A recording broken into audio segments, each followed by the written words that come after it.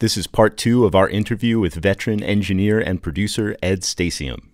In this episode, Ed talks to John and Stewart about his time in LA, working with Mick Jagger, Living Colour, Motörhead, and the Smithereens, and shares a story about how editing drums saved his life. So, these seminal rock bands who were kids starting out, you all ushered each other into the 80s, right? Just happened to be there. So, once the 80s hit, like, how do you go about selecting what records you wanted to do, or did you just... I was starving, man. You know, I wasn't working all that much. I left Power Station amicably, mind you. We had mixed Rocket to Russia there. That was the first thing. And they were starting to do like a lot of jingles. Miko and Star Wars was, you know, Bon Jovi was into that. I'm like, I don't want to touch that shit. And there was a band called Riff Raff that the owner of Sundragon was one of the guitar players, Ned Lieben.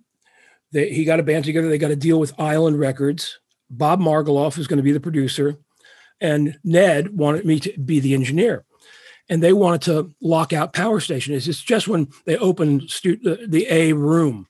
When we mixed Rocket to Russia, the A room was not finished. We worked at night while the carpenters worked during the day, putting the dome together, building the actual studio.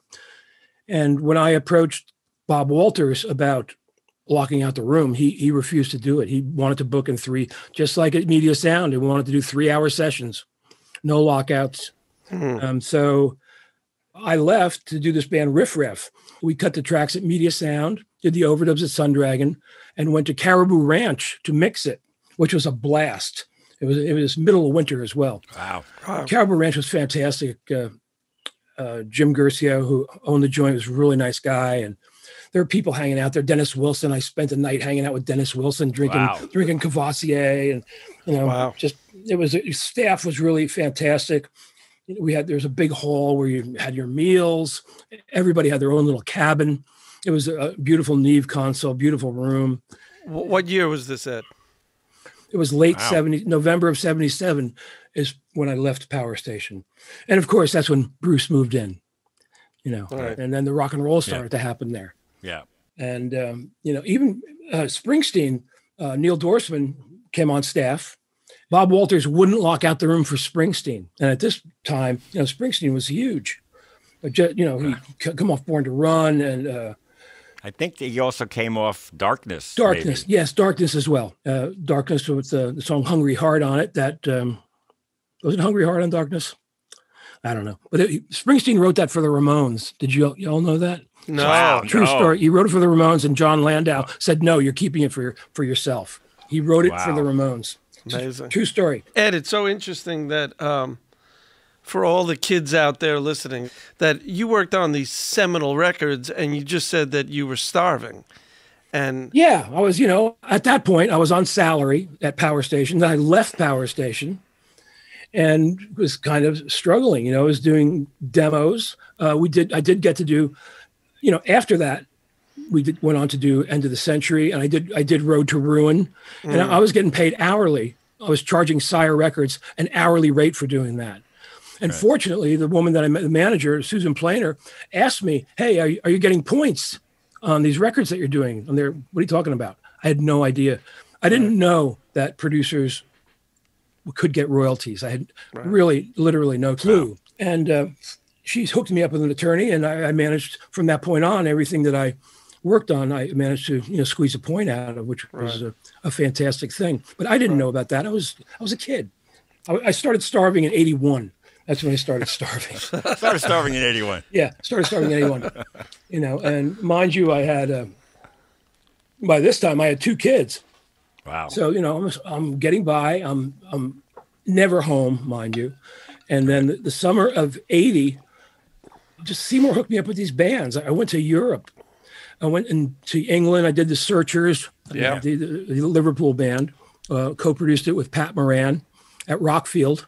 Went out to Rockfield Studios in Wales to do that. It was a blast. Had a great time. And also went to Holland and worked with a band called the Spiders. Originally called the Flying Spiders, and shortened it up. Made a really cool record. Nothing ever happened with it. It's not even on Spotify. but it's a real cool record. Spent a good, 5-6 weeks in Holland. This is a funny thing. I was doing the Searchers record, and I went down to London to see them, and their banner was up, and I saw the band, and I'm like, this is nothing. And it wasn't even them. It was like their opening act. It was the opening. It was the opening act. Yeah, he passed on the opening act. and I finally talked to them and said, that wasn't us. But you're our man. Yeah. So that was fun. I did a band called another band on, I think it was another WEA band called the Babaluis, and then came back in March 17th, 40 years ago. I took, a suitcase and like $100 and went to Los Angeles. I said, I'm going to LA. Susan and I split up and started trying to get work out there. And I couch surfed. I begged for food. We'd go to a Mexican restaurants for happy hour and buy a margarita and eat everything for free. I became friends with a fellow named Liam Sternberg, who at that time had produced Rachel Sweet. He was writing some songs with her. He was working with a gal named Vicky Thomas, who put a band together called Burning Rome. And it was like he got him signed to A&M, another one of the, how many millions of bands have we worked on that nothing ever happened with? We still have fun, Yeah. I mean, I'm saying, 90% of the stuff that I've worked on, nobody's heard of. Yeah. I was telling a kid today on the phone, I was talking to a young engineer in Nashville that, he was asking me like, your favorite records. I have a bunch of them. There are so many. And, unfortunately, you just make the best record, that you think is the right record, but then you hand it over. Mm-hmm. And once you hand it over, they, the other people, really make the difference. Yeah. And you become family with these people. Yeah, you become family. And then the disappointment it's hard when nothing happens with it, but it's out of our hands. And that was pretty much the only release that I had during that time. Your thing was like on fire in New York. I was lucky. I was there. I had Bon Jovi by my side. He got turned on to the Ramones and Talking Heads. So, but were you convinced that that LA was going to have more for you than? I always loved Los Angeles. From the first time I was there, and I was treated like a king the first time I was there. I went with Tony Camello way back, like in '74. I think I went to Los Angeles with Tony Camello. He had been contracted by the perfume company Fabergé. Okay, wow. They were doing movies. They had a production company. They had a record company and a movie company. And this fellow named George Barry was the president of Fabergé. Took a liking to Camello. Took a liking to me. We did 2 films with them. I don't remember. The one was called Welcome to Arrow Beach, and it was Lawrence Harvey's last film.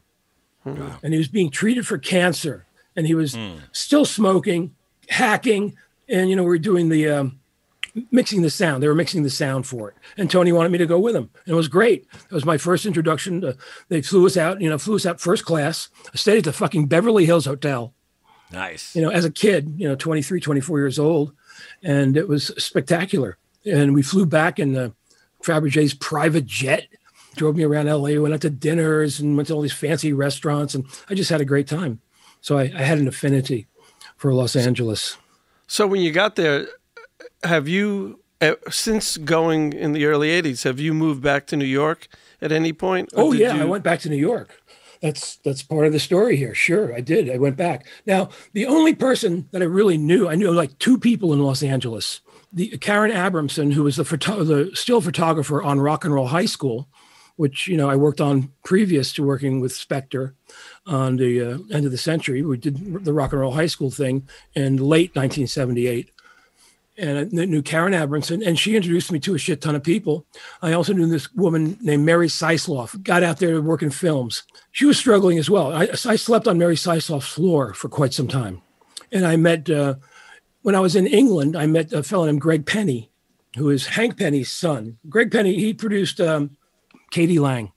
When I was in Europe, in the UK, Greg Penny's wife, Melanie, was the gal at Sire, and Greg was living there. So I befriended him.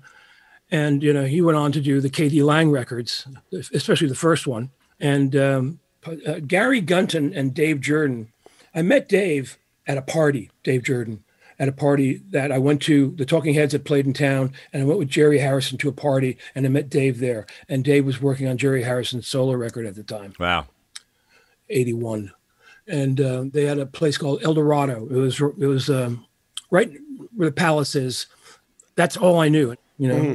So I went and I worked for Giorgio Moroder for a couple projects. He was doing a soundtrack to the film Metropolis about the robot. Yeah. It was a silent film, I believe, but he was doing a soundtrack to it.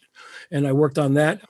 And at one point in late 1983, I get a call from Gary Gunton. Dave was becoming quite popular as an engineer at this time, 83.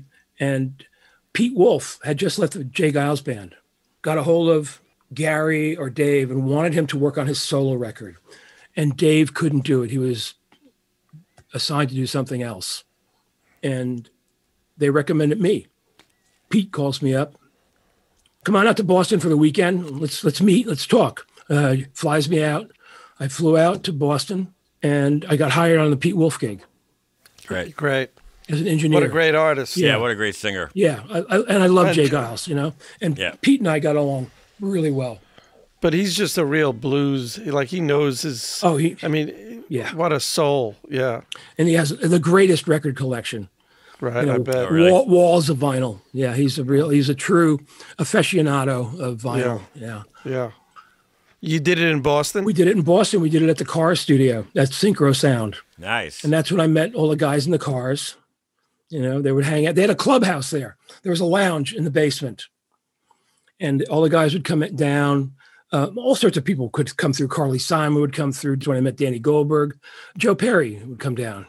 And, Elliot Easton, that's when I met Elliot, who, Great. I, now is in the Empty Hearts, and, who I've done 2 records with recently over the last 6-7 years. Elliot's a great guy, great guitar player. He played. What a great guitar player. Yeah, so good, so melodic. Oh, man. Nothing like him. He's the best. He really is. Is he underrated? I can't tell. Or He's totally underrated, man. Yeah. Okay, I thought so. Yeah, because I agree he's a great guitar player, but I don't really hear about him enough when you hear about the Cars and stuff. You know what I mean? Listen to those solos that he plays on. Yeah. Oh, my God. So memorable. They're They're just as good as the melody of the song. That's right. And they're so specific and so good. That's right. Did he play left-handed? Yes, he's a lefty. And upside down, maybe even? No, he didn't play upside down. Okay. They wound proper left-hand guitars. Right. Yeah, great guy. Anyway, so I go to Boston. Francine comes with me. She tags along. It was cool with Pete. And we stayed there, got there in November. And we stayed in Boston until March. And, I negotiated a great daily rate, which I had never gotten before. All of a sudden, I was making decent money. It was fantastic. I was able to buy my mom and my stepdad a nice stereo for that Christmas of 83 going into 84. During the time we were working on Pete's record, the Cars were working with Mutt Lange on Heartbeat City. Mm-hmm. They had done the tracks, and Mutt worked forever on this stuff, apparently. Yeah. You've heard the reputation, I'm sure. Yeah. So Rick pops in the control room one day and says, "Hey, I'll see you guys in a couple of weeks. I'm going to England. We're going to mix the record. I'm going to go. I'm going to hang out." Okay. So, just think nothing. I would see you, Rick. Have fun. Yeah. I hope it all works out. And just keep working. It was great. Working with Pete was so much fun. There was always joy in the room and jams. There was what we called the TikTok Lounge. We'd all go out into the room. We had a PA set up. People would sit down and play, and I'd play drums or guitar or bass. And Michael Johnson would also, he was the producer, hip hop kind of guy. He was really a cool dude. Who was the band? Boy, we used drum machines a lot. Right. And when we did put drums on, we used Yogi Horton. Right. I got Yogi Horton in somehow. Mm-hmm. And we got Adrian Ballou came in and did some stuff. Nice. But by the way, Adrian Belew, very un-Jay Giles band-like. Yes, very unjay. Yeah. Yeah. I mean, the stuff he plays on that solo record is crazy. Unfortunately, that record is not on the streaming services for some reason. Because there's a song called Billy Big Time that Belew plays some incredible shit, like all the sustaining fucking Ebo, out of this world, fucking space shit. It's fantastic, fantastic stuff. What a talent! He blew my mind. So anyway, we continue to work.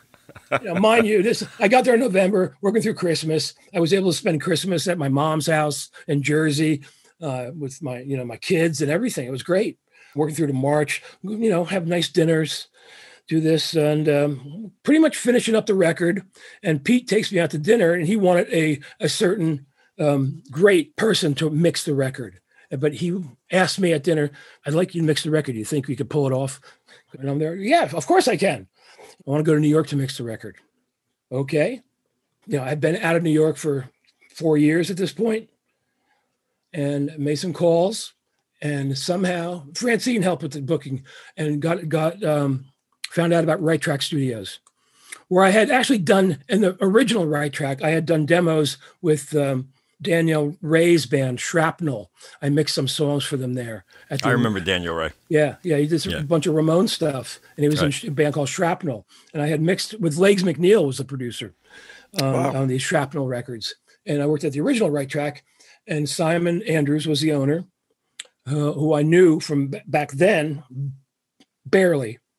Mark Harvey, the great Mark Harvey, the late great Mark Harvey, was the manager of Right Track at the time, and we booked Right Track. And we went down there and stayed at the Mayflower. When the Mayflower it was a great hotel. There was pretty much all suites. It was funky. It was old. It was built in like the 30s or 40s, but it was great. The elevator operators, they all know your name. It was inexpensive at the time. It was right on Central Park. My daughter would come in and hang out. My son. It was a good time. It was really fantastic. We must have worked on the record for 4 or 5 months. All sorts of people came by. Jagger came by to sing on one of the songs, and we were jamming. I have a tape of us somewhere doing stuff with Mona and Ain't Too Proud to Beg. I'm playing drums on these things, and Jagger singing. We were just jamming out there. It was a lot of fun. Fucking jamming with Mick Jagger. What the fuck, in the studio in New York. It was great. Dylan came by. Did I mention that? Wow. Did I mention Bob Dylan came by? Wow. No. I'm like this. Oh my God. And how did it feel? Sorry. He said something to the fact that that's a really nice groove you got going on with that echo on that delay there. I remember on one of the songs, I was copying one of Bobby Clearmountain's things on Let's Dance, where the back and forth echo thing on a cowbell. I was doing something like that on the Wolf record. I always copy ideas from influences. And he commented on that. So that was cool. And we ended up being there forever. And, I was running into people in Manhattan, in New York at the studio. I popped into Media Sound, saw people, and people are all saying, "What are you doing in LA? What the fuck are you doing in LA, man? You should come back to New York. This is where you belong. Come back to New York." I'm there. Okay. And I remember having a lunch with Francine, sitting at some cafe on the Upper West Side by the Mayflower, and we decided that we're going to bust out of LA and move to New York. And sure enough, that's what we did. And I was a little nervous about it, because you don't know where the next buck is coming from. Right. And, at the time, $1,600 a month for an apartment was a lot of money in 1984. Right. And we got a beautiful apartment on West 78th Street, a floor through, really nice, a little balcony on the back overlooking the courtyards. It was a, 1 bedroom, but really nice, fireplace and living room, walk up to the kitchen and dining room area. It was a brownstone. And, gosh, where do I go from here? I'm in New York. Was there more Ramones? Yes, there was. I remember staying at the Mayflower and getting a call from Gary Kurfürst, who was managing Talking Heads, Ramones, and Eurythmics at the time. And they wanted Tommy and I to reunite as producers and work on what was going to be Too Tough to Die, which we cut at Media Sound. And Dave Stewart was involved with one of the songs, Howling at the Moon. We actually used a kind of a click track. It was a sound effect that Dave had found somewhere. It was like some wacky thing that we played along with. 84, 85. Get a call from David Anderley, do a band called Swimming Pool Cues. They recorded that in Atlanta. And they were a great band. There's some really, really talented, nothing ever happened with them, but it was a great record. A band called Face to Face from Boston that I did. They were great. Yeah. Yeah. We worked with them. And that was a female singer, right? Yes. She had a great. I remember really liking them. They had 2 or 3 records out. They did pretty good at one point. They were making some noise. Yeah, Jimmy Iovine and Shelly Yakis did their first record, and they had kind of a hit. I co-produced the Face to Face record with Arthur Baker. Nice. And we did it at Right Track, Power Station, and Electric Lady. Oh, the Long Riders. The great Long Riders. Great. Yeah. Who I did a record with, a recent one 3 years ago. And Stephen McCarthy. Yeah. He played on a Dream Syndicate record that I produced. You told me that a few years ago. He's great. He came in for a jam night, and like you were talking about the jams, they jammed for 4 straight hours. Yeah. It was fantastic. Yeah. He's great. Tom, the bass player, recently passed away. Yeah. So we're working on a Long Rider song that the drummer came up with lyrics in a dream and wrote the lyrics down, handed them off to Steve. Steve came up with a song, and we're working on that song now. Greg's in L.A. I'm here in fabulous Poway in San Diego County. Stephen's right by you over there in North Carolina. Mm-hmm. He's in Richmond, though, isn't he? I'm sorry. Yeah, he's in Richmond, Virginia. And Sid Griffin's in London. So it's a truly wide world collaboration here. Yeah, so I did the Long Riders, went out to, that was the first time I worked at A&M Studios. Wow. It's when Shelly Yakis and Jimmy Iovine took over the building.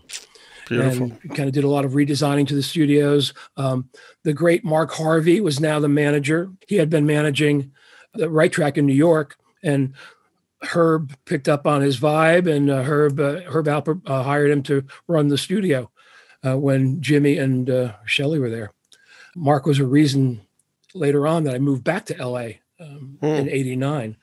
But that's another story. That's a continuing story of this fellow here, me, whatever. The road Ed traveled. Ed traveled, yeah. Fair enough. So there's a shitload of projects in there that I'm not even mentioning. I don't even remember. But ultimately, the big opportunity, let's say, was again handed to me by Dave Jordan. I'm living in Manhattan, doing projects, doing okay, hanging in there. Got the nice apartment on 78th Street. And I had seen Dave when I was working on something at Right Track, and the Stones were at Right Track working on Dirty Work. Steve Lillywhite was producing, and they had recorded most of it in Paris, but they're finalizing some stuff at Right Track in New York City. And Dave Jordan was the engineer working with Lillywhite. And we were hanging out a bit, I saw Mick, who I had met during the Peter Wolf record. So you see him in the hallway, and we played video games and shit. And at one point, I met with Keith when I was in London. I guess, when was that? I think it was around 86, 87, around there, that same time. He was working with Aretha on the Jumping Jack Flash movie. We're going to do a song. And I kind of hung out with him in his penthouse of the St. James Club. Bobby Keys was there. They were all doing powder and drinking beer and shots and shit. It was like, hey, this is fun, hanging out with Keith. Anyway, so Mick is on to doing his new solo record. He's in Barbados, and he wanted Dave Jordan to come down and work on vocals and do some guitar overdubs with Jeff Beck. Dave couldn't do it. This is when Dave was getting really hot. Alice in Chains. Alice in Chains. Was that? Yeah, Man in a Box. Yeah, and Jane's Addiction as well, I think, around the same time. Right. Yeah. And I get the call and say, hey, you want to go to Barbados and work with Mick Jagger on vocals? I'm there. Nah, not me. I don't want to do that. Fuck that. No. It was like, of course I do. What, are you kidding me? And says, okay, I'll have Mick call you. So I was living in New York, and, Jagger gives me a call. I had met him a couple times, and we got on okay. And he says, yeah, he was down in Barbados already. He was hanging out at Eddie Grant's studio called Blue Wave, a small little place, a residential studio. And he says, go to Manny's. Jeff forgot his rat box, the rat, the stomp box, and pick up a rat and any other box that you might think is. So I went, and I still have that rat box that I got specifically for the purpose of, Jeff Beck. And Jeff Beck, I fucking love Jeff Beck. I think, I'm not a Clapton fan. I'm a big Page fan, but, Beck, those first 2 solo records just knocked me out. And, Oh, it's like Blow by Blow, right? No, his solo records. Like, the Jeff Beck group. Yeah, Jeff Beck group. Yeah, Truth. Right. Truth. Yeah. And Beckola. Yeah, just great. Yeah. I loved those records, especially. And so he said, can you come down? Can you come down tomorrow? Sure. Okay, we'll get you tickets. Can Francine come? Sure. Give her tickets. So, boom. So here we go. We're off to work with Mick, supposedly for 2 weeks doing vocals. Fly down there.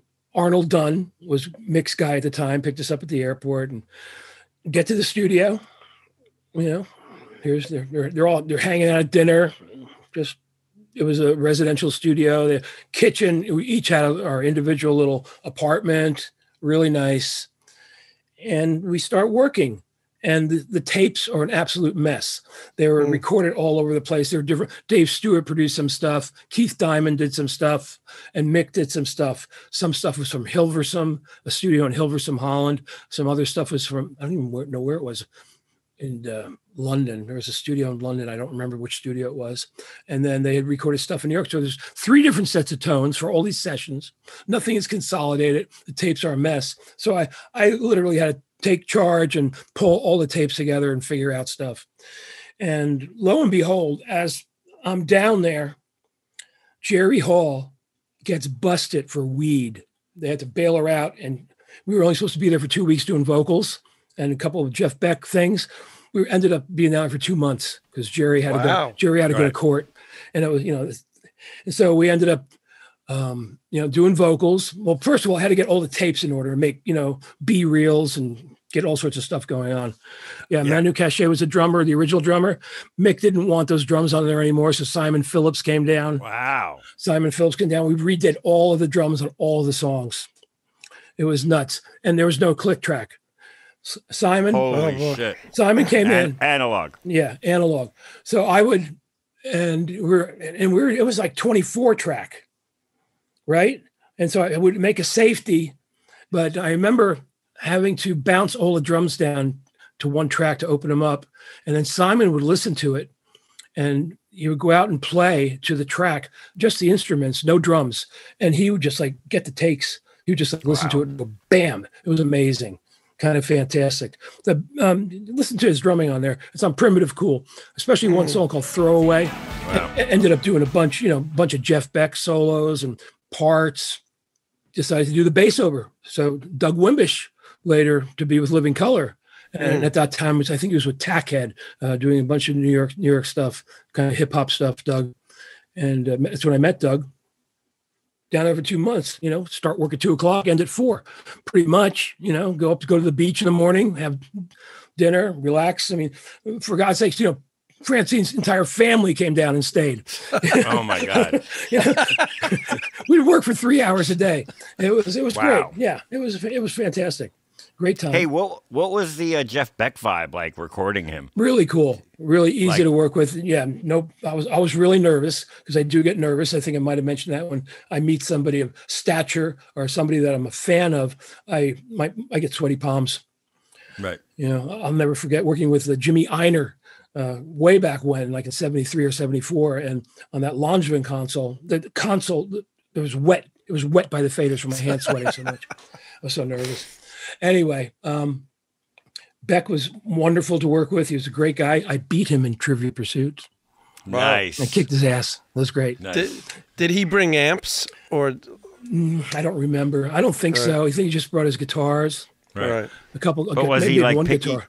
No. Was he picky about the sound, or he just? No, he just did his thing. He plugged in, took the Rat, got his Rat pedal. That was his thing. Had a Strat, Right. and there was probably some amps there. I think probably was a Marshall of some sort or an Orange. So it was fun. We was down there, then put Doug on, and then Simon did all the vocals, and then we were down there for 2 months, and then it was time to leave. Go to Right Track and mix. Boom. Boom. And we were there for another month or so, working with Keith Diamond, working with Dave Stewart would come in. And then we tracked some more stuff, Party Doll and one other song, I think. And they were rehearsing. Mick was going to do a tour with these guys, with Simon on drums, G.E. Smith on guitar, Jeff Beck on guitar, Doug Wimbish on bass. When they were rehearsing, we just stopped mixing for like a week, and they were just rehearsing. And I mic'd it all up and recorded it. I recorded it to F1. I have an F1 of the days of rehearsal. Wow. And they broke into stuff like the Jeff Beck song Freeway Jam. Right. It was great. It was a good time. And I would run out there and play occasionally, mostly drums because I could bang the drums a little bit. I wouldn't want to play guitar in the same room with Jeff Beck or G.E. Smith for that matter. Yeah. But what about playing drums in the same room as Simon Phillips? That's got to be... Simon, it was probably before he came in. Okay, gotcha. Yeah. No, because he's a legendary... I just know from all my album credits when I was a kid. Amazing. So many great records. Yeah. Amazing drummer and a great guy. Yeah. Super, super guy. Is he English? I think so, right? Yes, absolutely. Yeah. Mm-hmm. He brought his own microphones. He brought Shep's microphones, and he brought them and he wanted me to use them. Yeah. Brought his own mics.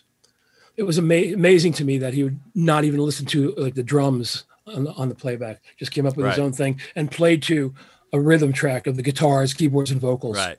And the bass that was existing. It was. And was Mick? Was he picky mixing? Was he involved? Oh yeah. He was there all the time for mixing. Went to Riot Track, started mixing, but we were doing overdubs as well. And then other people. Bowie came in for like a day and hang out. And meeting all these great people.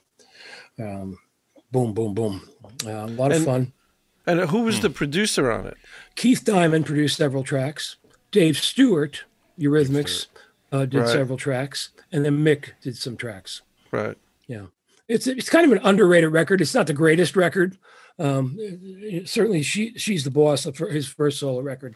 It takes the cake as far as, in my opinion, as far as solo records goes. But what an opportunity! Yeah. And during this time, somehow, Mick gets wind of a rock band called Living Colour, who were playing at CBGB's. Wow. And I didn't go to the gig, but one evening, Mick and Jeff Beck went down to CBGB's to see Living Colour. They started talking. Mick fell in love with the band. And while we were mixing in Studio A at Right Track, Ron St. Germain was friends with Vernon, and Ronnie and Mick did 2 songs, which ended up on the first Living Colour record, Which Way to America and Glamour Boys. Those were the 2 songs. And, the guys were hanging out. We were going back and forth to the studios. I had started using samples back then to tuck in behind, snare drums and kick drums. And I remember that I think Ronnie, somebody wanted to borrow my sample. So I actually made a sample reel for Mick to go on the Steel Wheels tour. Wow. Yeah, that they used. Yeah. When I saw them live, I knew it was Charlie Watts playing the snare, but it was my sample. I heard it. It was awesome. And it was Simon Phillips' snare drum. Oh my gosh! So it's actually a sample of a real snare, not like a Lynn snare mixed with something else. No, there were samples that I made. I had a sample reel, which I still have somewhere. And it's analog, right? It's analog. It's on 1/2 inch. Yeah, unbelievable. And that's so great. I would sample into an AMS machine. You so get it funny. in there, and then I record that onto another track, and keep it behind the real snare. So that's how you met Living Colour. I met them, and we were hanging out a little bit. Shared some meals in the studio. When we used to remember we had food budgets. Yeah, right. Wasn't that nice? We had food budgets. You had Thai food coming in. So I'm walking out of Right Track in a bright summer afternoon, I guess it was, and who I bump into right outside the door is Vernon. Hey, what's going on? How you doing? Hey, we got a record deal. Oh, Epic signed us. Fantastic. Hey, we're talking to producers, and they're talking to Phil Ramone, Gary Katz, all these fucking heavyweights. And then he says, and your name came up. He says, we should get together and talk. I'm there. Okay, that'd be great. I'd love to work with, because I saw the band live. I attended their demo sessions, hanging out with them. They're great guys, great musicians. Really cool songs. Mm-hmm. And I say, okay, I remember it being a Tuesday, and we figured out on Thursday, we were going to, he was going to come up to the Upper West Side to 78th Street. I was going to cook him up some fish on the grill. because I had that on the back patio. I had the 4x4, and I had a little hibachi out there. Nice. The grill. I'm a grill guy. I've always had a grill. Yeah. So I have my little hibachi on the 4x4 out there. So the Thursday afternoon, I go to Fairway and pick up the food for that evening's feast. And I come back, and there's this little park there. It's kind of famous for homeless people and people selling stuff. And there was this older gentleman, and he was sitting on the sidewalk, and he was selling his shit. He looked really down and out, and he had a stack of records there. I always stop for records. Anyway, I'm looking through the records, and I see this record. The first record I really recorded was a band called the Skull Snaps, out of Newark, New Jersey. R&B, funk as hell. And the one song on the record has been sampled over 500 times on hip hop records. Wow. We might have talked about it. So I'm looking through the records, and what pops up but the Skull Snaps. Awesome. Promo copy. Includes the hit, I'm Your Pimp. Yeah. And I had never seen it.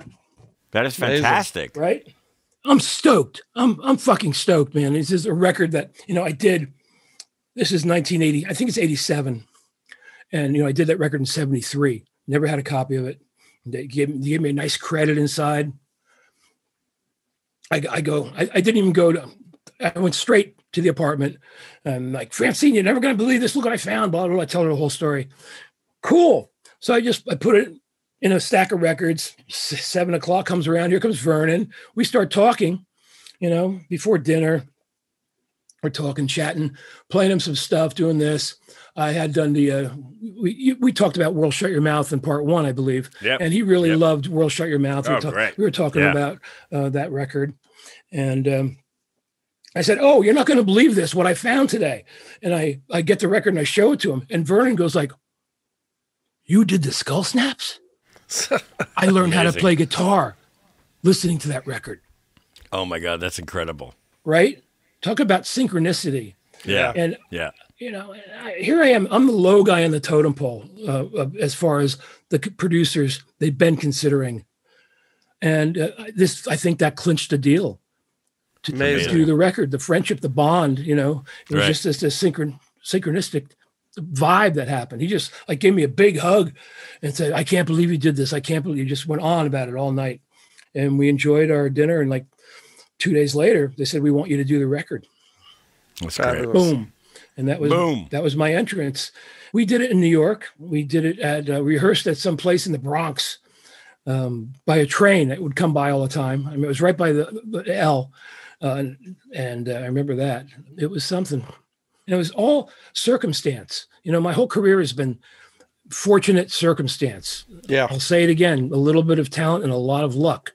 Just, knowing a couple people here and there and, being at the right place at the right time. If it wasn't for Dave Jordan, if it wasn't for Tony Bon Jovi, specifically those two guys, who knows? I'd be a greeter at Walmart or something. Yeah, but you got to be really good to be lucky like that, because if you get the gig and then you kind of stiff it, so you're obviously, you know what I mean? So it's not like, it's great to get lucky, but you also got to make it happen, and you did. I mean, those records are fantastic. Well, thank you. Thanks a lot. And people have to want to be in the room with you. That's musical, that's technical, and that's personal. And all of those things are, I think, kind of equally balanced in the work that we do. Yes, agreed. Yeah. I'm not strict. I like to have fun. I like to, as we all know, we're kind of a member of the band when we're working on a project. Yeah. We become part of the family. Right. And the Living Color family is certainly a legacy that I'm proud to still be still have with the guys. Right. Friendship wise and, professionally wise. I've mixed a couple things in their last couple records. That being said, that was pretty lucky to go to Barbados with Mick for 2 months. You think? He was lucky she got arrested. Yeah, she got fucking arrested. And she got off. You know why she got off? She got off because they wrote her name with a G instead of a J. Jerry Hall. It was addressed to Jerry Hall, Gerry Hall. Wow. Now she lives with Rupert Murdoch. Oh my God, I know. That's Right. wild. Wow. Hey, That is wild. yeah, Anyway, Living Color, where did we track it? It was a studio that Nile Rodgers used all the time in Manhattan. Skyline. Skyline. Thank you. Wow, good Thank for you, you, Stuart. Stuart. Good for you. I also did the Soul Asylum record there. Tracked it. Oh, awesome. Hang Time with Lenny Kaye. We tracked it at Skyline. And oh my God, several times in my life, this has happened to me. A real tension motor has gone crazy to me. And tape is flying all over the place because I did a lot of tape editing. So I remember editing. It also happened with Julian Cope. And the Cope thing, it was on an Atari machine, 24 track, and it just went. I was editing, and it went just all of a sudden it went ape shit. But it was a Julian Cope thing. The tape went flying up in the air and snapped the tape. Ooh. And it was we're working on a B reel, and it snapped the tape. And I swear to God, it was like 8 inches before the beginning of the song, and the Simpty still. I put it back together. It was kind of stretched and fucked up, but I put it back together. And I was really afraid that once we put it together with the master and synced them up, it wasn't going to lock. But it did. It locked, right. And it was fine. It was on a song called Space Hopper. That's on that Julian Cope record. Anyway, I remember at Skyline, the same thing happened to me. I'm editing one of the songs, and I was married at the time to Francine, and I grabbed the reels like this and the indentation in the reel, grabbed my wedding ring and slammed it into this piece of muscle right here. I still have a scar. It just like the wedding ring just went right into it, and blood was pouring all over. It was unbelievable. I'm telling you, it was tough stuff. Yeah. And then, so we tracked it all at Skyline. Then we did the overdubs at Sound on Sound. Oh yeah. Was that on 45th at that point? Somewhere, yeah. Before what's the owner's name? David Amlin. Dave Amlin. Yeah. He took over Right Track at some point, and now has a place in Jersey, I think. Montclair. Right. Yeah. Montclair. Yeah. We did all the overdubs there, and we mixed it at Right Track again. Now, Right Track was pretty much my home base for the years I was living in New York. Hey, Stuart, Skyline is now Reservoir? Correct. Okay, gotcha. Yeah. The studio, it's still in business. The studio, wow. Yeah. Right on. Actually, pretty nice. Yeah, and I use the hallway. Part of the drum sound on Vivid is effects, some verb, this and that, but a lot of it is the hallway at Skyline. I put a mic way down the fucking hallway. The old Roy Thomas Baker trick of getting ambient sound in there that I think we discussed in part 1. Yeah, and it really that really adds a lot to that the boom sound, especially on Cult. Nice. Cult of Personality. I think I call it the Room of Doom. The Doom Room is called the track. So it was the hallway or the stairwell. Stairwell was a power station. Right. Yeah, there was a hall. But there was there's a stairwell at Skyline. Skyline. Yeah, but I don't know if that's. It might have been. It might have very well been. The record plant had a nice stairwell, as I remember. Yeah. All those buildings had the fire live stairwells. Yeah, man. So the late 80s, you were in New York, right? You were still in New York? Yeah. And is that where you met the Smithereens in New York? Yeah. Mark Freed, who was working for BMI at the time, thought I should work with the band. And it was before they did Green Thoughts. And we went to Mama Leone's for a dinner. Wow! And I met the guys, and they had already, they were ready to do Green Thoughts, and Don Dixon was already in line for that. But they said, "Yeah, man, maybe at some point we'll get together, and do a record." And I think it was '89 that we finally decided to work together, and that's when we did Smithereens 11. And you did that in New York? We rehearsed in New York. We rehearsed at SIR in New York. We recorded the backing tracks at American Recorders. It was Richie Podler and Bill Cooper. They were a team, and just had a blast of a time. And then we did all the overdubs at Rumbo. I think that was the first time I started working at Rumbo. Wow. They had tried it in there. It was the 80 series, I believe. And at this time, Paul Hamingson was working with me as my engineer assistant, you know. So you took someone with you wherever you went? You took an assistant? I stole Paul Hamingson from Right Track. Paul Hamingson was an assistant at Right Track, and it was suggested to me that I, could hire somebody to, help me out. And hired Paul. He would do the setup. I was still hands-on. I remember, sitting back as a producer. And I think the first gig we ever did together was a Living Color record. And we were doing overdubs. And when I wanted him to punch in, it would take like so long to explain where I wanted to drop in, where I wanted to punch in, that I said, yeah, no, I'll just do it. So he would always do the setup and get all the sounds going, run all the mic lines, take notes on outboard gear, et cetera, on takes that I said, that's a good take, blah, blah, blah. I thought it was going to be, I'd be sitting back and people would be punching in for me, but that never happened ever. Right. I couldn't get away from it. My brain works like that. It works so fast. Yeah, and then I mixed Smithereens 11. Richard Landis, he had an SSL in his house. He had a little mix room in his house called the Gray Room. And that was the first. I mixed several records up there. And then he moved, later on, to a studio called One on One in North Hollywood. So, during those years, I'm just looking at your discography. So, 89, Smithereens, Living Color, Jeff Healey, Motörhead. All those were within 2 years, right? Yeah. Would you call those your headbanging years? I would call those my peak years, kind of, And it's hard. Jeff Healey is not necessarily a headbanger. No, but he's pretty burnt. He was pretty burnt, right? Shredder, right? He's a super shredder event. Super, yeah. What a great guy! I miss him. Yeah, tell us about him. He was a Canadian guy, right? Yeah, and Paul was with me on that gig. I guess we went up we went to the studio Morin Heights. Wow. We rehearsed in Toronto. Paul came with me. Jeff was just an amazing talent. Great player. Plays on his fucking lap. Yeah.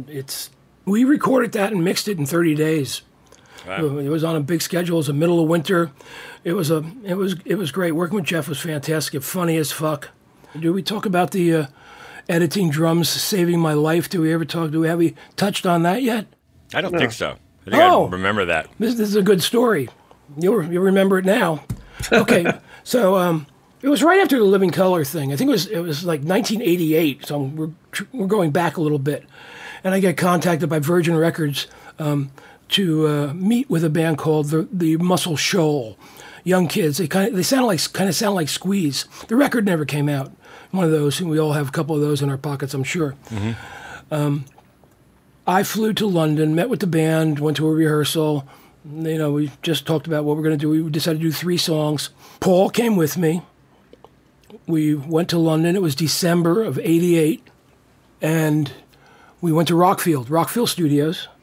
We set up and tracked, and then the next day we were there only there for 3 days, and the second day we tracked one song, and it was great. It came out great.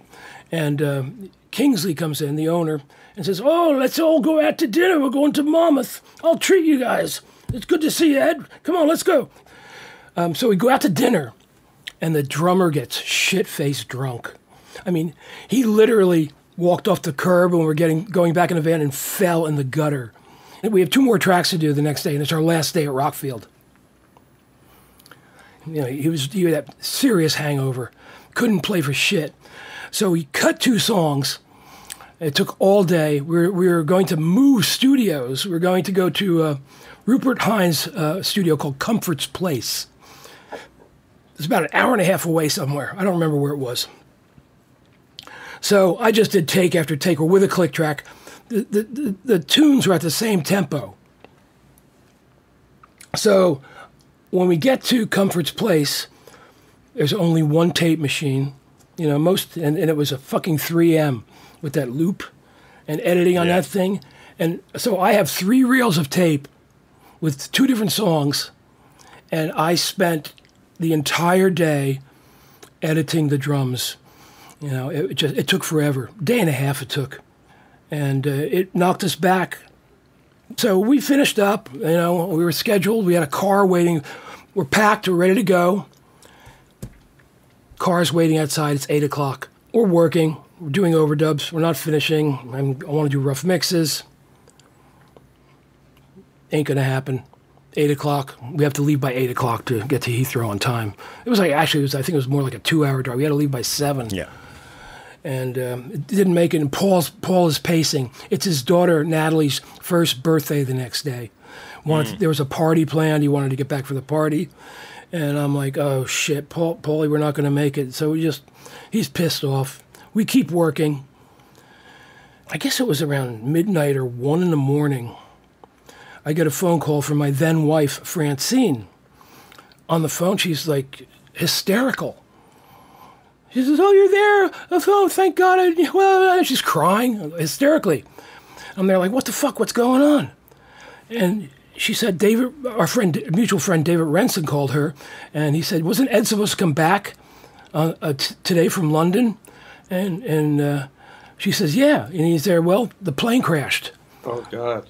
Wow. It was Pan Am 103, the Lockerbie. Wow. The bomb over Lockerbie. Yeah. Oh, God. So I think Sky TV was going on back then in the UK, and we turned on the news, and sure enough, they had it already on the news, and it was a shock. And holy shit! I went and found that drummer and fucking kissed him and hugged him. Oh because my God! If it wasn't for that drunk fucking drummer, Right, you'd be dead. I'd be dead, and so would Paul. Yeah, because we were supposed to be on that flight. Oh my God! That's fucked up. Speaking of editing, so describe the process of editing drums. You were assembling a master take. Is that what you were doing? Yes. And how were you doing that on tape? Like, what was the process? I would take different sections from different takes. I would listen to the takes. I'd occasionally take notes. And then I would actually, I had a great memory for remembering what parts were. And usually the studios had 2 tape machines. Right. So I could listen on both of them, and I could take the section out and then, cut it out, let it roll onto the floor, and replace it. The particular on the Muscle Shoal tape, I remember there being 38 edits. And I would use fills from one song and go into the other song because the fills are all fucked up. And it was crazy. What a process. It was really tedious. Yeah. And then when you're mixing and you hit rewind and it goes like constantly you're going through all the edits. Yeah. There was John Aguto, his name is Gitas, an assistant at A&M, was working on one of the Metallica records that Bob Rock was mixing at A&M, and he counted like 180 edits in the song. Oh my God. Yeah, crazy. I talked about mixing at the Grey Room. The Grey Room, Richard moved all his gear to a studio called One on One in North Hollywood. I did 3 records in, I guess it was a period of 6 or 7 months. And Metallica were in the other room at One on One. It was the Black Album. And when I walked in there, they had been working on drums for quite some time. And when I finished those 3 records, complete, mixed, done, mastered, put out, Metallica was still working on the drums. They had a chorus. They had a solid chorus. There was a stack of drum heads in the room that had to be 6.5 feet high. They must have spent a year doing drums on that record. Yeah. Well, it paid off, obviously. Yeah. Right. It's like So it's got to make you a little crazy. I mean, it's just, Yeah. Randy Staub was the engineer on that, I remember. Right.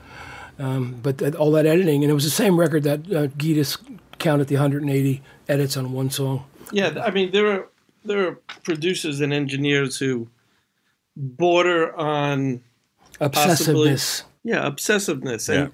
And we've all been proven that can actually work to great effect, right? Mm-hmm. Like, but there are probably more examples of it not working to great effect? For me, it didn't work. I spent 3 months on the follow-up to Smithereens 11. We spent 3 months on it, and I was obsessing on that fucker. I think the guys were kind of getting a little uptight with me about that. Taking so long with the drums and getting it right and working with a click track, and and they're great guys, great band. But, we spent 3 months doing that, and, it sold like, 5 copies. Right. After Dennis is a great drummer, though. Oh, yeah, he is. Absolutely. He's a fantastic drummer. They're all good. Jim's great. They're playing now. I'm going to see him in a couple of weeks. They're playing at the at the Coach House out here with Marshall. Sitting Marshall's sitting in. Oh, yeah, great. Marshall and Robin from Gin Blossoms does dates as well. Wow. So we finished the Jeff Healey record, and recorded and mixed in a month. There was a funny thing. We went. My friend Sass Jordan and a friend of hers came up to do some backing vocals. We did 2 days of backing vocals, 2 days. And then we went out to some club somewhere. And the drummer, Tom Steven, we all got pretty tipsy. There was some band playing. Jeff sat in with the band at this big club. It had a hotel. It was like a hotel and a club. So, if people were hooking up, they could get a room. It was kind of wacky. And Tom got really rowdy, and they called the cops on him. And wow.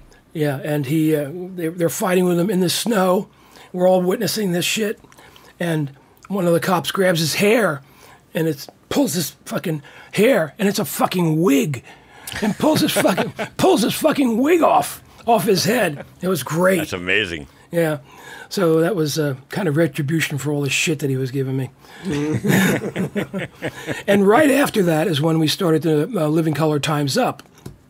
I literally worked until 4 a.m, packed my bags, got on a 7 a.m. flight, got into New York, dropped my bags off at the apartment on West 78th Street, and got a car to go out to what was called Iwi. Iwi. That's where your place is, right? Yeah, Stewie's there. Yeah, Stewie's there. As we speak. There's a stage there, and that's where we rehearsed for Living Color Time's Up. Ah. Rehearsed for 2 weeks, and then we went out I wanted to cut it. I love the A room at A&M, and that's where I was doing a lot of work. So, stay home, work at A&M. The guys came out. We did a little bit more rehearsal in L.A. as well. And then we went into A&M Studio A, and we tracked it there. And a lot of it was live. We did a lot of that off the floor. Great. Love Rears Its Ugly Head, that's all. Except, even the solo was live. That was pretty much off the floor. Wow. Overdubbed the vocals, of course. And that room sounds amazing. I found some rough mixes recently and shared it with the guys, and it just sounds bitchin'. So good. It's amazing. Yeah, that room sounds just amazing. The Neve console in there. It's so interesting how, your early career, they're rock records, they're pop records, they're soul records, but these kind of heavier bands were attracted to, they wanted to work with you. But you weren't doing, Black Sabbath records in the 70s. No. And so do you think that it was Ramones' influence that? I really don't know. I don't analyze things. Right. I just kind of take it as it comes. It's a huge decision for a band, right? But I think it's a guitar thing. Might be a guitar thing. I don't know. I think Ed's known for his just ripping guitar tone. You know what I mean? All those records have great guitar tones. So if a lot of people, whether it's a Jeff Healey record or a Motörhead record or, the Smithereens, I think when people hear that, it's like, wow, those, if you have a band with guitars, it's pretty powerful, So was your guitar setup back then super intricate, or was it just one mic? I just put up an 87 and a 57 and go. I let the guitar players pretty much get their tone. I never fucked with Johnny Ramone's tone. Yeah. Or anybody, or Healy, or Vernon, Yeah. Put up a fucking microphone and record it, Do you put them up particularly close to the speaker or far away? And you don't use room mics, right? I do. You do? I do. Sometimes I'll use really ambient mics, and sometimes, I'll usually put, a 57, or I actually have an old 555 Shure that was underwater for 3 days. Wow. That sounds like shit, but I use that a lot now. Right up close. There's no bottom end. There's no top end. It's like all. Oh, great. And it works great. I have an RCA ribbon mic that I use like 6 feet away. Right. And throw something down the hall but I don't really use all those down the hall much anymore. But I will use a mic above at ear level above an amp about 5 or 6 feet away, and a close mic, and I'll put them on separate tracks. Right. I used to combine them, like on the Ramones stuff. I used to use two mics, but I would combine them onto one track. Yeah. And then double track it. But I'm really precise about it. Right. So and I don't pan them. Well, I did pan them all the way out on Leave Home on the Ramones record, but I bring them in a little bit. I like the double track, so maybe there's something magical about that, Right. And when re-listening to Beatles records, you hear all that shit that's double tracked, and Right. especially the vocals on the early stuff, and a lot of the George's solos. A lot of influence there. From all these bands, would you say you've maintained relationships with a lot of these people? Like, Yeah, most of them. amazing. Yeah, pretty much so, especially through Facebook. People find me. Probably at least one person from every band I've worked with. On really, phone call relationships with a lot of people as well. It's such a side effect. It's the opposite of an occupational hazard. It's a beautiful part of having these intimate relationships with people. Yeah, it's a family. When you're working on a record, as we all know, you become family. Yeah. Especially, back in the day, you used to spend a month, Yeah. a couple months, 8 weeks. Yeah, 3 months. 3 months working on a record, Yeah. and your Yeah. family. I used to get depressed after finishing a record because, all the camaraderie is gone. And as I've mentioned dozens of times, I miss the camaraderie. And it's also like the difference between, like, you're in there with a band, you're making a record. That band, as soon as that record's over, that their life is invested in that record. Sure. You're on to your next record and your next scene and your next friends, and that's always kind of to me a very interesting part of the process, is that the bands that we work with it's probably taken them years to get into that point where they're in the studio. Mm-hmm. Then they live that record for a couple of years. Yeah. And it's really such a huge part of their life. And I don't know, when I go back and I don't do it very often, when I listen to stuff I did way back, it's kind of like I enjoy the musical part of it, but I also, the personal stuff really comes to the surface kind of right away. Sure. Yeah. Sure.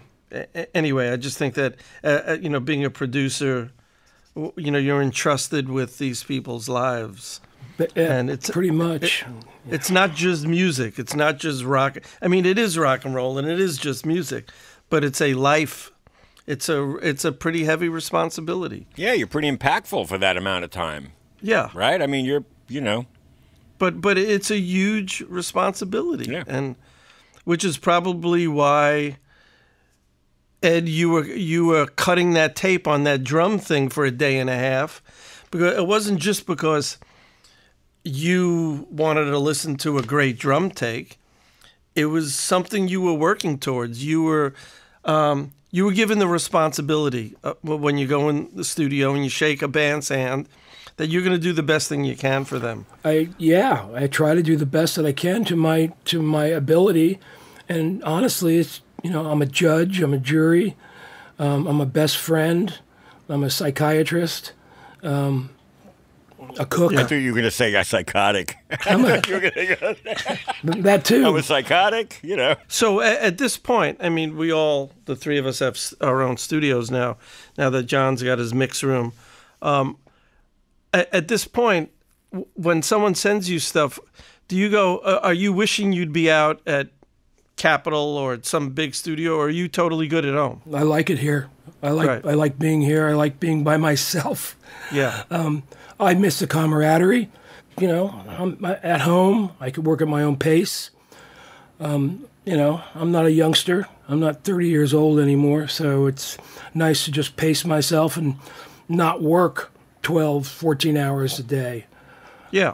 And you know, we all take for granted at this point, like the total recall ability of walking. I mean, we all take it for granted, but remember those days when you had to be in a room.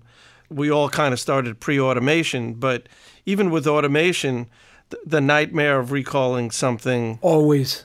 Fortunately, I had an assistant when I was working in studios, Paul Hamingson, and I remember doing recalls, and it would take 3 hours to set it up, and it never came back the same. Never. Ever. With all the outboard gear we were using. Yeah. Yep. You know, I would be using shit tons. I was always mostly at A&M working when it was A&M before Henson took it over. I loved the exercise of being the console to the mix for a half hour and trying to figure out what was different. Yeah. It's like, wait, the bass has a little bit more top end, and you tweak that, and it's like, wait, there's something about the guitar, the voice, is that a little more you know what I mean? And you do that also, forever. Yeah. And also, you're in commercial studios that other people are working in. Gear gets swapped in and out. Things get regulated differently, and all of a sudden, one little element. Yeah, the machines could be out of alignment slightly. Right. Yeah, you know, you never know. I think, did I mention the story when I was doing Joan Jett at Hit Factory? I did like 3 songs with Joan and Kenny at Hit Factory. Back in the 90s, it was for a record called Pure and Simple. And we recorded at one of the big room at Hit Factory, Tommy Price on drums. I forget who else was playing bass and guitar. I mean, Joan. You know, Joan. I met Joan back, you know, in '78 during when we were filming Rock and Roll High School. So I've known Joan for a long time. Finally got to work with her, and we were doing vocal overdubs at Hit Factory in a smaller room, and doing some backing vocals with her on a song called "Insecure." And when I play it back. And it's like 5 dB down, and it's like, what the fuck's going on? You know, going in it, you know, I was a hit at 0 kind of guy. I never went over 0, never really saturated tape. But it goes in at 0, and it's coming back at like -5. Like, what the fuck, guys? You know, they check the alignment, same thing happens. I finally look at the tape box, and they were using a Joan Jett tape from 10 years previously. It was like, you know, I probably used, I don't know what kind of tape I was using at the time, 456, Grandmaster, I don't know what it was, but it was like, you know, on 250, you know, different bias, whole different setup. Right. I'm like, guys, and we spent like 3 hours downtime they were trying to figure it out. I started, on mixing, I started listening to the tape playback. Right. So you're listening off the repro head. Listening off the repro head. I started doing that probably in like 88, 89, somewhere around there. Listening off the repro head to make sure there were no dropouts or, you know, it was coming back the same. You know, A being it. Yeah, because I don't remember. Yeah, I remember. Actually, it was on a Ramones project at the studio, and when we went to master it, there was a big dropout in one of the songs, and I had to take... It was in a chorus. I had to take a piece from a previous chorus and put it in. Wow. You know, it worked just fine. I don't even know where the edit was. Who knows? But it was just a little bit. You know, I probably like put in like 18 inches of tape from another. Made a copy and put it in. So, but hey, John, when you were assisting like way back, were you responsible for aligning the machines? No, the maintenance guys did. Okay. Presto, Steve Barish. Right. All those guys. Yeah. Those guys came in at 8 and did all the rooms. You know what I mean? They did each room for each session, and then they leave. And, you know, we would actually print a mix and then play it back. But, you know, also we played it back because there were so many manual moves. Right. Everybody was doing moves, so you wanted to play it back to make sure everybody got their moves together. Yeah. So we'd have to listen back to mixes. But back to the tape thing, me and Steve Wynn from Dream Syndicate just reminisced about a session we did at Water Music where he bought secondhand tape, and he bought like 10 reels of it or 6 reels of it. Oh, shit. And we got drum sounds and listening on input, and sounds great. And I was like, Glinda, so his wife, then girlfriend drummer, Linda, play the song just without the rest of the band. Let's hear it. Come in and you'll listen to the drum sound. So on input, sounds great, sounds great. It comes in, I hit play on repro, and it's like, and we were like, oh, fuck. And I knew it was the tape because it was used. And oh, God. Yeah, so we had to basically buy tape and like get it that day because we lost like half a day in the studio just trying, and then a line. And then we started fresh like at 7 o'clock at night. Right. It was just a fucking nightmare. There were so many different elements that could be variable in terms of recalls. And, but like Ed, I assume you're set up, you got your speakers you like, you got all the toys that you need. Do you ever find that you go, shit, there's a piece of gear, I'm mixing something and I need something? I have a studio, an analog studio. Yeah. But like John uses a ton of analog gear when he mixes, even though it might be a Pro Tools mix. There's a ton of analog stuff going on. Do you have like everything that you need? I don't use anything analog. I do everything in the box, all the plugins. And I take the analog outputs of my converter, and I take the outputs of Pro Tools. I put it into a Dangerous 2 bus and break it down that way. I assign the different outputs. I use 16 outputs, and I use 1 and 2 for monitoring and recording back into the box. And I'll take the output of the Dangerous 2 bus stereo output and put it into inputs 1 and 2. And that records right. I listen through that way, and I record it right back into Pro Tools that way. But I don't have anything else in between. There's no compressors. I don't put any compression on any of the buses, or EQ. Everything is in the box. So as soon as I bring back a mix, it's exactly the same. Right. The thing is, like the front end, we all like to. I mean, tracking's a different story. Absolutely. So, I mean, tracking, we love to go out and we love to be somewhere where you have all your rich things that, your mics, your trees and all that, your desks. Mm-hmm. But it's so interesting how the mixing part of it has really, the in-the-box thing has stepped up its game over the last... It sounds good, man. Yeah. And I like Pro Tools. I like digital. I remember... so many times, listening to, especially like the kick drum, it would always come back mushy. It wouldn't come back on input. It sounded great, hit tape out, but it's like roof, roof, roof. I really love working in digital. I don't think I'll ever touch tape. I probably haven't touched tape in 20 years. Right. But I just love working in the box, and especially when you're working on 16 songs. Where, I mix them, I send them, put them up on Dropbox. The guys listen to it. They take a couple notes, and then we have a Zoom session where, they can listen in real time with audio movers. But, it comes back exactly the same. Right. It's so blessed. And, I love comping vocals in Pro Tools. Right on. It's a miracle of modern recording, in my opinion. Thank you, science. Yeah, and I can work on simultaneous projects, which I'm doing. I'm doing a Dictators mix. I'm working on the Long Riders thing. I'm helping Alan Arkish with this his movie Get Crazy. I'm doing some incidental music for the extras on a Blu-ray release. I don't know about you guys, but I still, when I punch on Pro Tools, I still anticipate my punch. Yeah, I probably do as well. Yeah, when I work with younger people, they go, well, "Why are you always going in early?" It's like habits. Yeah, it's a habit. Yeah, I do the same thing.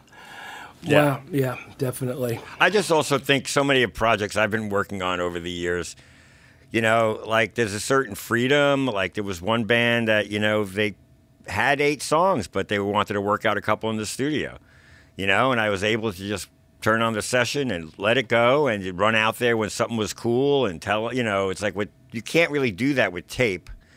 I mean, you'd have to be like, Bruce Springsteen with 200 reels of tape. Of course. But that doesn't work for everybody. And and Ed, and Stuart, I do agree about the comping. I mean, it's like, you can let the guy or girl warm up for 5 or 6 tracks and then get some good takes. Yeah, and and it's like fantastic. I take everything, Yeah, me too. I'm so used to. Yeah, Stuart's motto is take everything, give nothing. Yeah, so I don't know what we haven't covered. There's probably stuff, Do we talk about Motörhead at all? No. It's the only band, the only project that I actually quit. Oh, wow. Oh. Yeah, and Wow. hey, I love Motörhead, I love Lemmy, but he liked the Living Colour record, and but he came to my house in Sherman Oaks, and we had a backyard with a pool and a little area you can hang out in. So we cracked a couple beers and hung out with Lemmy, and we started talking, and Lemmy was like, "Yeah, I saw the band Living Colour live, and they were terrible, and if you made them sound good on that fucking record, Vivid, I want to work with you." Wow. Yeah. And they were a great band live, but apparently Lemmy didn't think so. So we decided to work on 3 songs, which were included on the 1916 record. We set it up, we scheduled it. This is probably in 1991, 90, around there somewhere. We went to rehearse. I was rehearsing. I was doing pre-production for several days or weeks, at that time.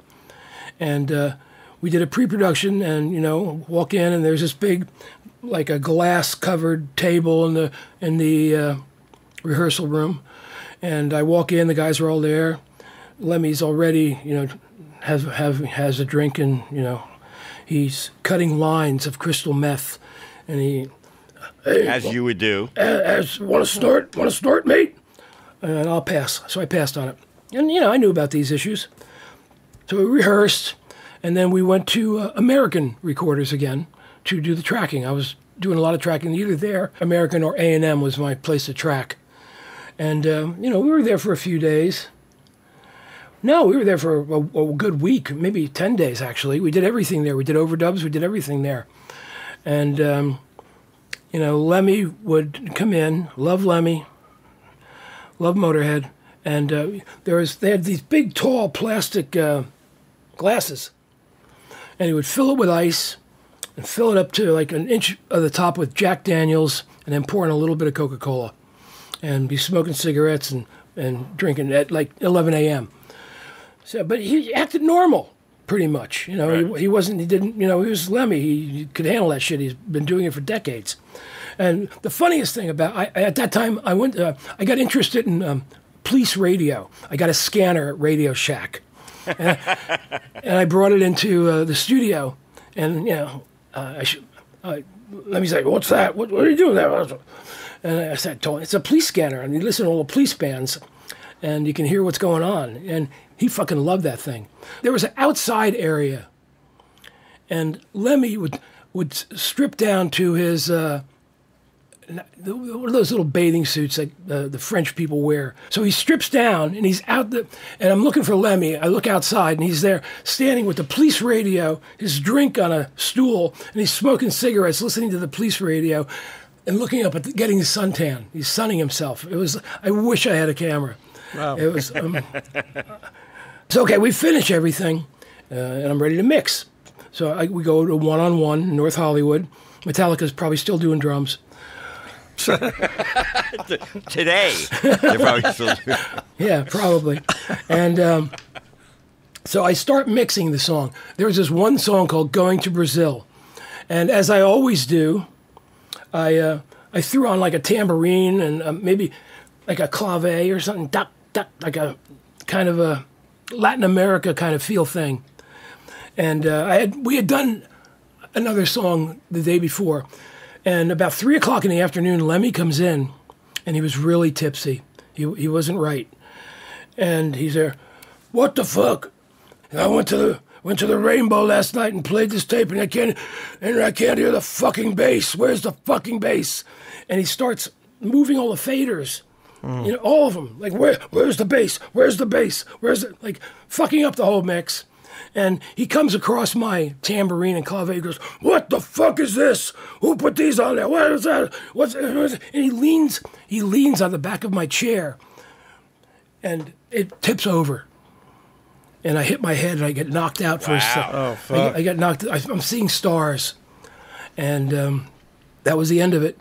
I saw stars. I got my bag. I packed up my shit and just walked out. Wow. Was he yelling at you as you left, or he didn't say anything? He was like, "Where's the fucking bass?" Jeez. Wow. And then a couple years later, at a Ramon show at the Ritz in New York City. Mm-hmm. And after the show, Lemmy was there. I'm talking to Joey, and Lemmy comes over, and Joey's like, "Hey, Lemmy, this is my friend Eddie, Ed Stasium." And Lemmy's like, "Oh, nice to meet you, man."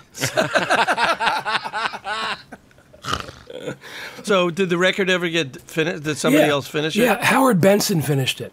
Oh, okay. They finished those tracks. They mixed them. They might have redone something. I don't know. I have rough mixes that sound really good. Did they take the percussion off? Yeah, they didn't use the percussion.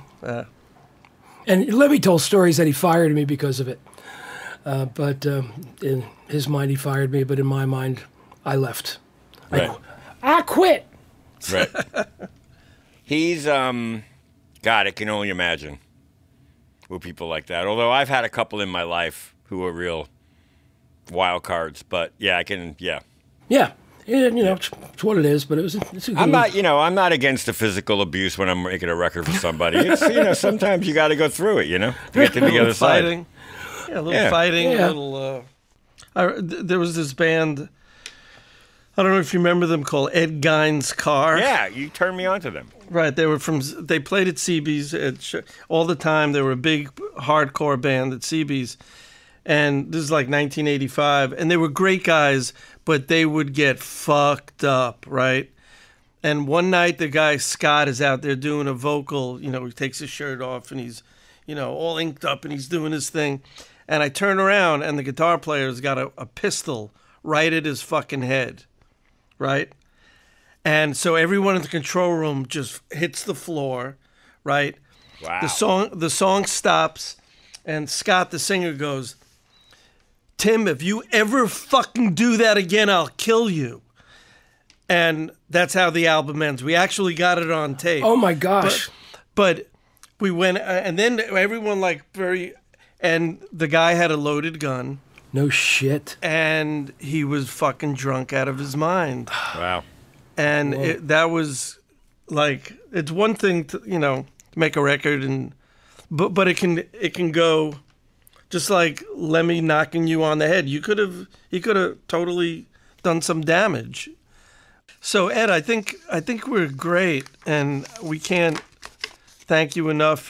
Tony, Yeah, buddy. Well, James, thank John, you. myself. Thank you. Well, really honored to have you. This was a pretty comprehensive, and it's a pretty amazing journey. 49 years, and just keep going, And counting. brother. And counting. Just keep going. All right there, gentlemen. Yes, fellas. Ed, we love you. Love you too, Ed, buddy. love you guys. Ed, Love thank you, you boys. so much. Love you all. Beautiful. Thank you. See you, kids. Bye. Me and Stewie want to thank all you gear clubbers for listening to this crazy podcast we do. If you can, leave a review on iTunes. It really makes a difference. And don't be shy. We love hearing from you guys on the social media at Gear Club Podcast. Don't forget to go to gearclubpodcast.com for Spotify playlists, links and photos for the episodes, and my favorite hot sauce of the month.